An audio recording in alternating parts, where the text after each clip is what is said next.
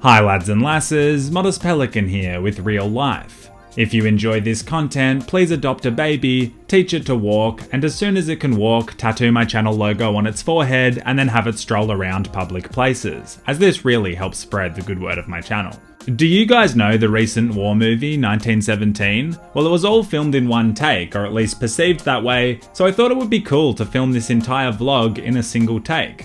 So yeah, firstly we are now at 500,000 subscribers, which is just insane to me, and from the bottom of my heart, I just want to say thank you. Thinking back to the beginning when I was just some novice making questionable gaming content, all the way to now where through hard work, dedication, and focused personal growth, I'm still a novice making questionable gaming content, but now with 500,000 subscribers, motherfucker. That wasn't very modest, but I just love you guys and I can't believe this has happened, so I've got some very special things planned for today. I guess it's been like 3.5 years now since I started this channel, and I thought it'd be cool to take you through how it's gone down since day one.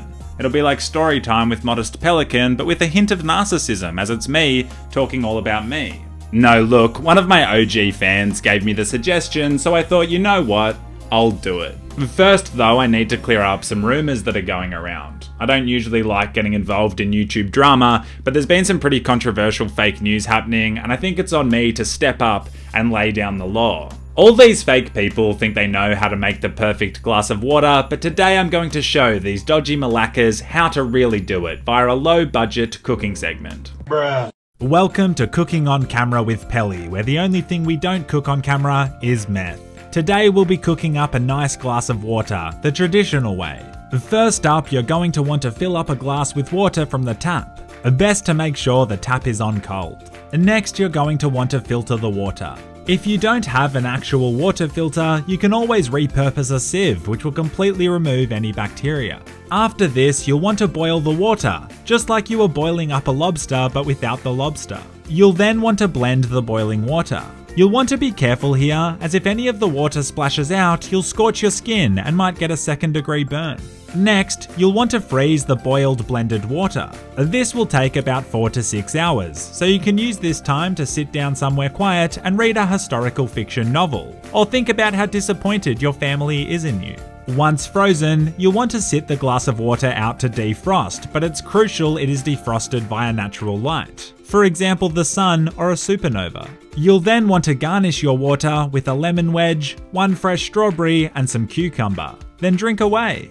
I'm kidding, today we are cooking unadulterated pure water, so throw that sinful liquid away and repeat steps 1 through 6. Now you'll have a pure glass of fresh H2O so that you can stay happy and hydrated. Thanks for joining us today, and remember, cooking is easy when you know how.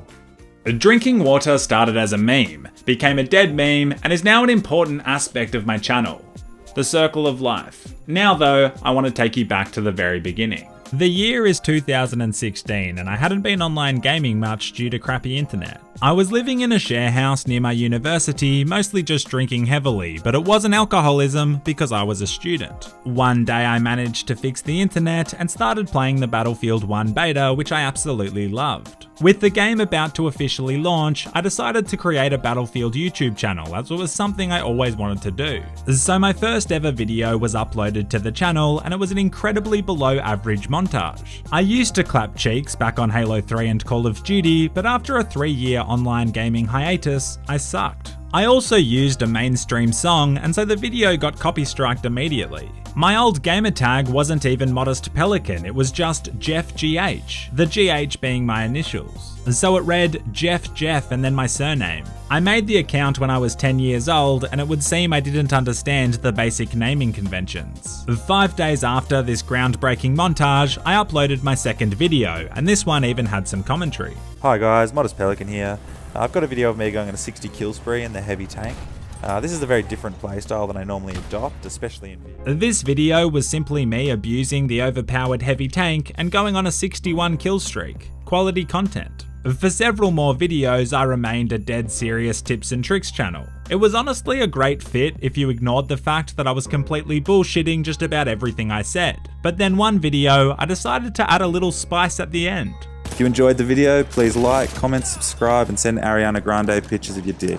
This moment would surprisingly go on to influence my content more than just about anything. Looking back through the comments, it's incredibly nostalgic as I see the names of so many OG legends. But the common theme was that they mostly enjoyed the outro. 2.5 minutes of pro epic gamer tips, yet most people subscribed because I suggested photographing their junk and sending the photo to Grande. It was at this moment I realized my niche: sexual harassment. No, I'm kidding, but for real, Battlefield 1 was popping off back in the day, and there were so many content creators all doing the exact same thing, and to be honest, most were doing the tips, tricks, and weapons guides way better than I could. It took me quite a few videos to realize, but eventually it became clear that being a sarcastic, monotoned, dodgy malacca was my angle. So I went balls deep. I made videos pretending that the new DLC was McDonald's buildings and that you could become a fry cook instead of a scout or support player. I did my best to incorporate jokes wherever I could. This means if you miss a shot, you'll have to wait 2.3 seconds to reload, or more technically, as long as I last in the bedroom. My content was far from perfect, but people appreciated that I was having a crack, and this change helped me reach 1,000 subscribers. I still remember being so happy and humbled that I had a community of that size. Honestly, it's the exact same feeling I have right now. It was at this point that everything really changed. I uploaded a video, 9 types of Battlefield 1 players, and surprisingly it went viral. It amassed 750,000 views and gaming Facebook pages were sharing it everywhere. It kicked off an entire era for this channel, really helping me start to build a larger community. Almost every day after work or university, I'd play Battlefield 1 with my friends who I'm still best mates with today, the Stealtho Boys. The same guys who I play with and are in all my videos now are the same guys I was playing with back then. We all met online gaming and we started hanging out all the time in real life. It's a legendary group. Except for Stealtho-Mato, no one really likes him. So yeah, every week I'd make a 3 or 4 minute scuffed Battlefield video using the footage I'd captured, and it was really just a hobby I was passionate about. I never thought it would be a career, I just loved making these short videos and interacting with you. I did start to blend in other games like PUBG, Rainbow Six Siege and Sea of Thieves, but Battlefield 1 was undoubtedly the backbone of this channel. It was a legendary era and one I look back on with fondness. Eventually though, and after making over 100 videos on the game, I felt it was time to move on. It's still one of my favourite games of all time, but I'd made every video I could possibly think of. The Assault, Support, Medic and Scout class in a nutshell, the things noobs do, things tryhards do, does Battlefield make you better in bed, most hated maps, campers in a nutshell, most memorable handguns, meme tactics, the bloody Call Me Daddy challenge where I'd kill people and then message them saying, I am your daddy. I really had done every concept I could think of, and so when Red Dead Redemption 2 launched, I decided to aggressively branch out. It was instantly so refreshing making videos on new games. At the time, I was really nervous that you would feel let down with this shift in content, but the reaction was the total opposite. Not only was my existing community hyped to see the fresh videos, the channel started to grow at a rate I never thought possible. I gradually began to recognize the position I was lucky enough to be in. I had you guys who were just getting around and supporting any video I made, and for the first time in my life I realized it could maybe be my full-time job. Finally, I could stop selling weed to preschoolers and focus on videos. It was a good time to realize this too, because parents were starting to ask questions. Anyway, I either had to take a huge financial risk and go full-time with YouTube with about 100,000 subscribers, or focus on my career in finance and just have YouTube as a hobby where I posted when I could for fun. This was probably the biggest YOLO moment of my life, but I decided to go for it. I don't want to sound like a broken record, but I just love making videos and I love this community, so I sent it. On top of this, I had backing from those who support me through Patreon and still do. Without this, I could never have taken the risk. I remember when I told my girlfriend I was going full-time YouTube, and in the words of Jesus, she was not a happy malacca. Anyway, leaving my job gave me the time to make content and also lead a healthy lifestyle, and because of this I guess, the channel began to really grow.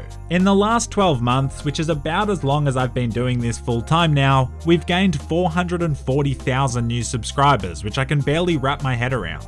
Making Sons of Virgins videos, Red Dead, Hitman, literally any game to be honest, is so rewarding. I spend about an hour after every upload just reading and replying to comments, and your support blows my mind. So yeah, thank you, you absolute legends, for watching videos and being a part of this.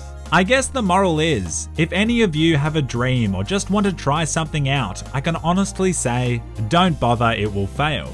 Nah, kidding, of course you should just go for it. Is there someone you romantically like but haven't approached? Send that risky nude. Are you wanting to bake a lasagna but too scared it will burn? Bake that lasagna. Are you wanting to become a doctor? Well, pay the $200,000 study debt and spend 8 years of your life getting that stethoscope. Are you a virgin? Well, good, make sure it stays that way until you're married. Have you always dreamt of eating Cocoa Pops off Emily Ratajkowski's lower back dimples? Well then get your ass to the cereal aisle and make your dreams come true.